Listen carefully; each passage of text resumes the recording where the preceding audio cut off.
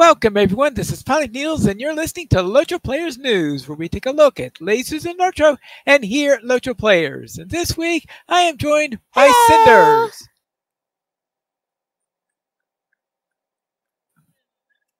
Hello there.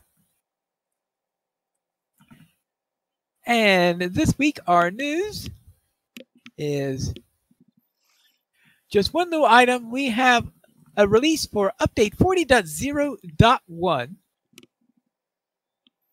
Which was released last week on May 22nd. And news and noteworthy for quests, deeds, and adventure areas, voiceover audio for the kindred in the last step of the new quest for the Ketep storyline now plays properly. Right? And the quest objective for the final quest in the Infusion from the North Arc now reads correctly. Always good. The newly created Craft Guild quests that allow you to acquire the Umbari Craft Guild dailies after dropping the profession are now correctly counting towards the weekly guild That will quests. make a bunch of people happy. Yes, I'm sure of it. Umbar Moch resource node tracking is now behaving correctly with the following additions. Track mines will now display abandoned iridescent ore nodes on the radar map when available. And yes, I did verify that today that's working properly. I was not using mine. Okay. Track crops will now display mushroom and caps of evening on the radar map when available.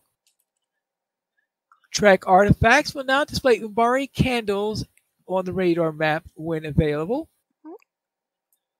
Wood nodes in the Umbar Moch will display as old barrels of abandoned planks rather than branches. Yes, which can be really disconcerting if you do not know that and you go to click on them thinking they go with a quest and then you're told that you don't have the right skill for it. As I discovered today.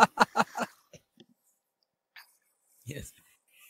And for Monster, Karimal Has Hejai Dil Emirs now has open tapping enabled.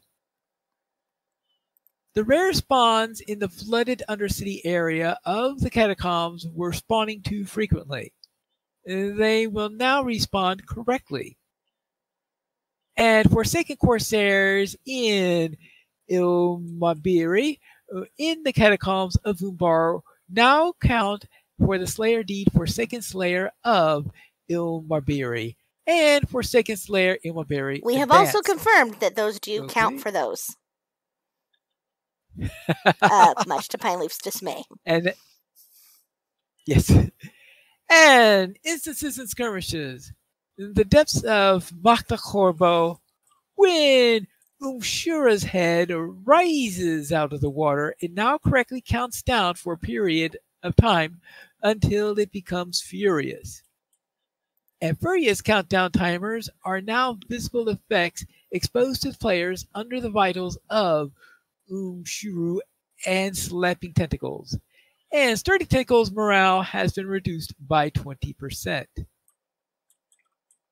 And as for miscellaneous updates, instructions to toggle the /move Whimsy and /milestone Whimsy emotes to the default are now shown in the collections panel.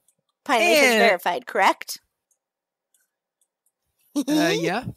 Well, actually, it's the instruction. Well, actually, I didn't actually verify that the instructions have been updated. Because I've just been using the emotes, which are so delightful. I can't wait. There will be a little M in her pink little outfit, skipping merrily through all the dangerous areas of the game. It will be fabulous. And the collections panel stable master map now shows the Umbar Moch guides, and all decorative floor and wall items introduced in Update 40 are now using the correct textures. There are a few known issues, though. First off, due to an issue with the new rare spider spawn, Lightless Matron, she will be deactivated until a future update. Oh, bummer. The barley bread required to advance the quest Infusion from the north, the proper outer layer, is obtained from an apprentice tier's recipe. They're just making sure that you understand that apparently there are two things called barley bread in this game. One is the apprentice, a very very early thing that you get as a cook, and then as opposed to a Westfold tier ingredient recipe called loaf of barley bread that cannot be used to advance the quest. So you have to use barley bread and not loaf of barley bread. We are clarifying the names for these items in a future update. That will be helpful. And I think before you never had to worry about it because the only thing that called for one of those was on the same tier, so it was pretty obvious which one they were talking about. But now that's not quite the case. Fair. All right. And that is it for update 40.0.1. Obviously, these release notes are much shorter than the ones we had last week. The Eye of Sauron says that you do need to work on your speech of Mordor before you join us on the dark side. Why do I need to join the dark side, and why do I need to improve my because speech I'm like Mordor? 95% sure that the Eye of Sauron might be Krister. And and I don't know exactly why, except that perhaps your pronunciation is a little laborious, but I don't know for sure. Well, either that or the Eye of Sauron is just being a punk. Well, I mean, that's the purpose of the Eye of Sauron is to be Yes. obnoxious, isn't it? Just figured I'd share with you. Very well. How about you sharing with us the store sales for Okay, this so week? I am super excited actually about the Whimsical Patrons Coffer Sale being extended. It will be available in the LOTRO store through June 2nd, which means that it will be past payday. Yay! You can read more about this limited time offer on LOTRO.com, but having seen the Move Whimsy and the Milestone Whimsy emotes, I am so excited. You can go there and back again and get 20% off Milestone Skills, Hurried Traveler, and Returning Traveler, Advanced Riding Traits, and Rally Horns through the 30th of May. Those, as usual, I will encourage you to get, especially if you have a character that doesn't get ports. So basically anything that's not a Warden or a Hunter, or, I guess, a Mariner. The weekly coupon is free 10% run speed boost times 5 with the coupon code HEYDO, HEYDO, also through May 30th. Ah, yes. And actually, this week during Little Redhead's stream, Heart of a Hobbit, when she was going on and playing with the Patrons Coffer, she has decided that now there is finally a use for a hunter for all those return to skills. You know how you sometimes you go there, you have a warden version of the skill, you have a mariner version of the skill if it's at a seaside, and you have a warden version. So you have warden, hunter, and mariner versions. Plus, you have the return to skill that anyone can get. Because normally, of course, if you're a warden or a hunter, you don't bother with the return to skill because you've got this one that has a much shorter cooldown to it.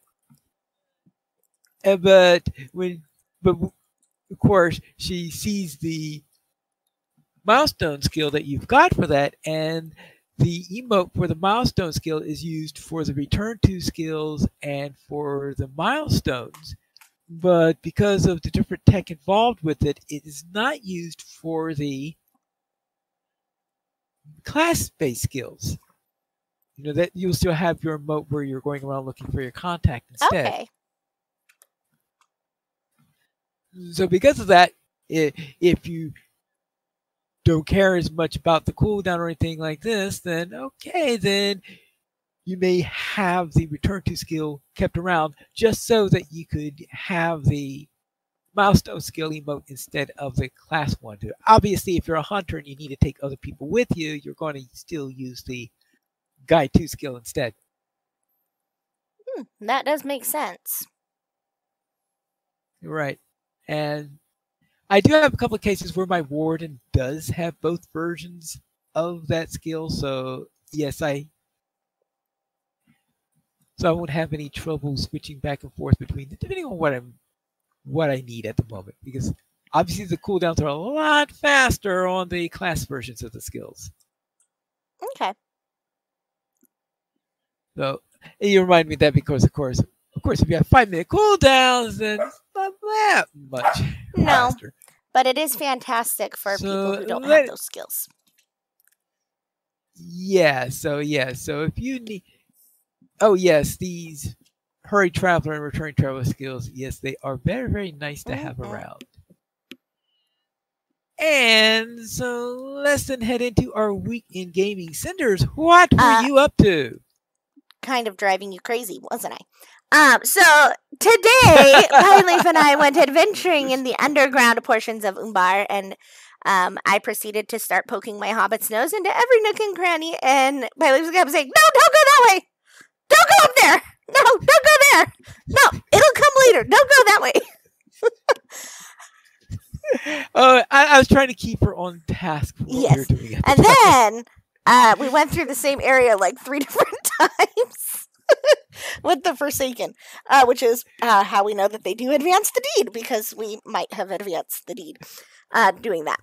And then I have not done anything else for the last 2 weeks because Sans and I got new puppies, and I will add pictures in the show notes when it posts on Monday as a puppy tax for you all, because they are adorable, but they are also menaces.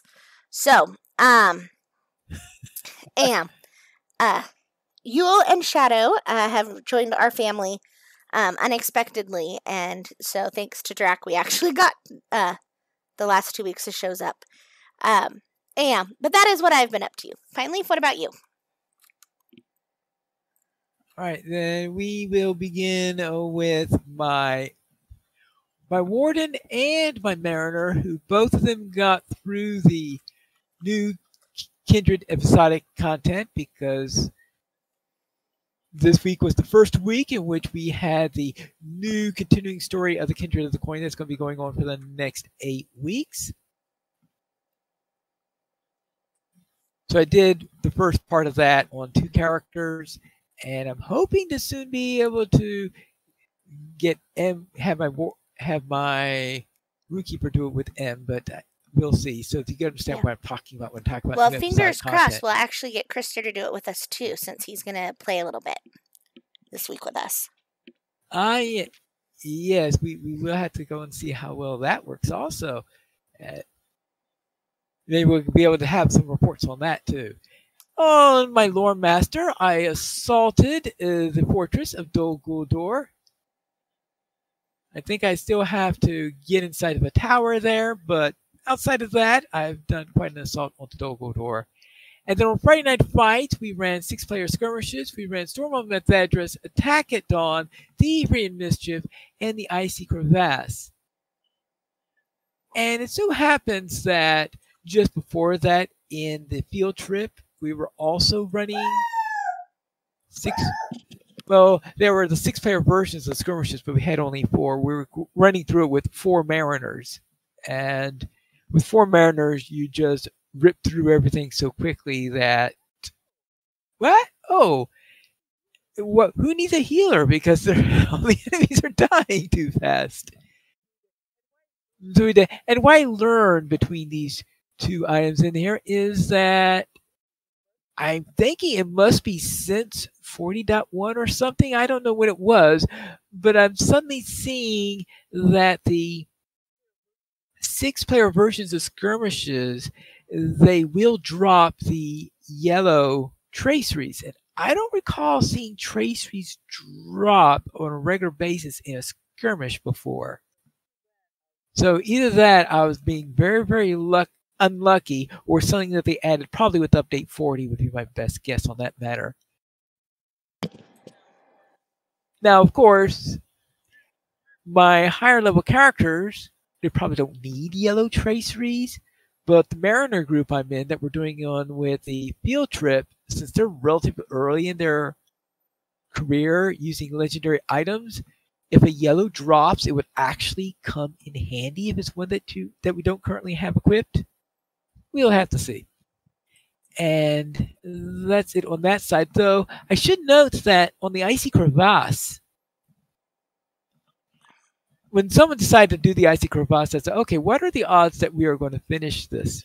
Because I've had plenty of Icy Crevasse runs that just were impossible. We did not have a real tank for that particular set of runs that we did.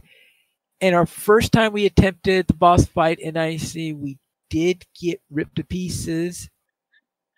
All right, half of us got ripped to pieces on the second time through, but somehow the survivors managed to finish it. So we did manage to finish Icy Crevasse on the 6-player version, and I always find that a very, very tough skirmish to do.